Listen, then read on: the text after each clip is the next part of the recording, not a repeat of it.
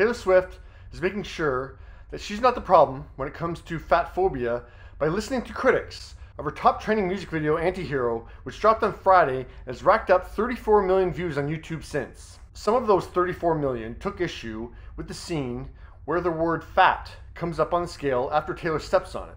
The public telling her that is something that Taylor has dealt with throughout her career, and she talked about in her 2020 Netflix documentary, Miss Americana. Like someone said that I looked pregnant or something, and that'll just trigger me to just starve a little bit, just stop eating. There's always some standard of beauty that you're not meeting. But even media organizations like Newsweek were covering the fact that some were saying Taylor was transphobic in showing the word fat, making it seem as though fat is a bad thing, and Taylor was accused of villainizing the word.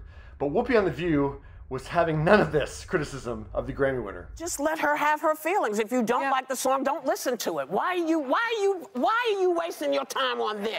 All of the women on The View agreed with the Independent article that said Taylor wasn't transphobic, but addressing the fact that the world around her wants to label her or put her down. In our society, you can never be just what you are. Yeah. No. Everybody wants you to be something more. Yeah. Be less this, more that. Despite that high-level support, Taylor has acknowledged the critics, and as of today, both on YouTube and Apple Music, the shot showing fat on the scale is edited out, but the villain or devil of Taylor still shows her disapproval. Taylor hasn't released a statement about the change.